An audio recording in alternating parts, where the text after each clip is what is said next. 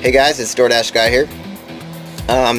I just have a piece of advice for you guys today.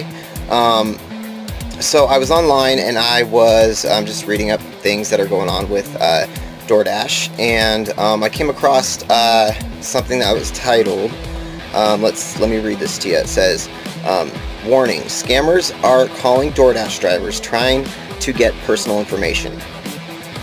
Uh-oh. That's pretty typical usually of the scams that are going around, but it's cool that we're getting tipped up on this now rather than it being too late. So this is brand new information. I want you guys to be aware that basically this is what's happening. I'm gonna read it to you. It says they will call you pretending, like an associate's gonna call you, basically, supposedly. They will call you pretending they are an associate with DoorDash, saying they need verification that you are a DoorDash driver. Well, that would be weird off the bat. So normally I would be, okay, you're from DoorDash and you need verification. Who the hell are you? I mean, but some people might just fall into that little whoops, you know?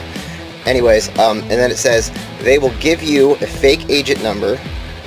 So 1, 2, 3, 4, 5, 6, whatever, and then send you a text message after asking for your phone number.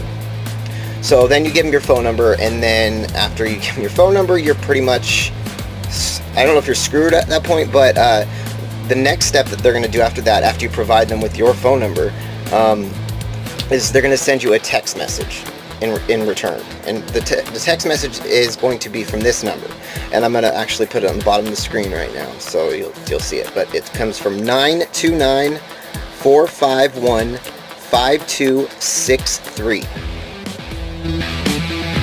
So make sure you save that number in your phone, or do something with that number so that way you can already know that it's spam when you get it. And it says DoorDash, and this is what it will say specifically. And I'll put this at the bottom of the screen as well. DoorDash 2018 verification update requires all drivers must prove they are DoorDash associated. Email address, so they'll be asking for your email address and then your password. And then from that point on, you know, if you go that far, I don't know why you would go that far, because you don't give your password out to anybody, but it's something that we should all be aware of, that it is happening to all the Dashers. So I would just, you know, just be on guard. Okay, this is going to be a short video. I just wanted to let you guys know, it's new information, so I just want this to protect you guys. So, alright you guys, I'm out. DoorDash out. Be safe dashing out there, guys.